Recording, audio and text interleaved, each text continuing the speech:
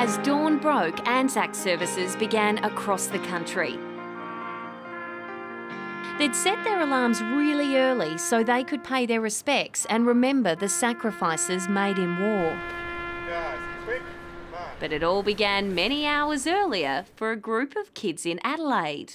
It's 6 p.m. the night before Anzac Day, and kids from right across South Australia, Army cadets, SES cadets, Navy, Air Force, Scouts, Girl Guides and kids from lots of other organisations have gathered here at the State's War Memorial. They're taking part in an all-night vigil. 300 kids will take it in turns to march around and guard the historic site before the dawn service begins at 6 a.m.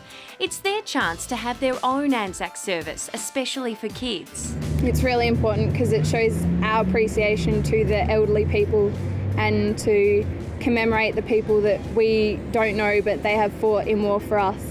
You just imagine like what it'd be like if you were out there type thing, if you were like running for your life on the beach of Gallipoli and that kind of stuff, and just seeing your mates being shot down either side of you, it's pretty upsetting. And then you just think about like celebrating what they did for our country and that kind of stuff, so it's really special. Are still as important to the living in Ghana people today. Thank you. And the whole event is organised by kids. At 8 p.m. they hold a special ceremony which the Governor attends, but it's the kids who run it.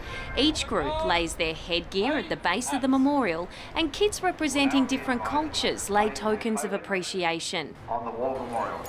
It's a chance to wear badges they've earned and also the war medals of relatives, like 11-year-old Megan who wore her grandpa's medals. How important is it for you to wear those medals? How does it feel? It feels great. Like, it makes me feel like I'm honouring the people who went to war and my grandpa. Even the snacks were traditional. Connor, what are you eating? An Anzac biscuit on Anzac Day. It was the wives, mums and girlfriends of the soldiers all those years ago who came up with the nutritional, long-lasting snack and sent them off to the war zones. How many have you eaten so far? 3. Might be a few more ahead tonight. Yes, I think so.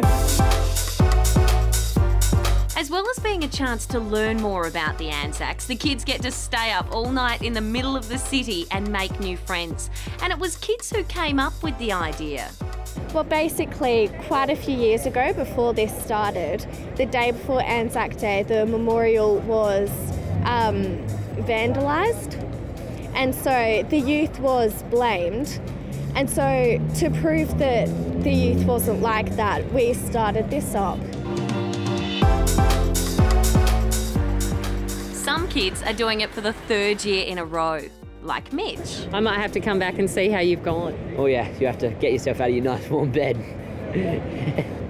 Taking that as a dare from Mitch, I made my way back at 4 a.m. and they were still marching. Have either of you had any sleep? I haven't. I have.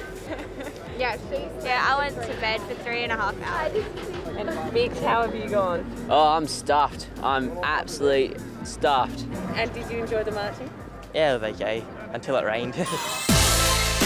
But despite the tired eyes and damp uniforms, everyone agreed it was a great experience. I think it's a lot of fun if you want to do something to honour the troops who have done so much for us.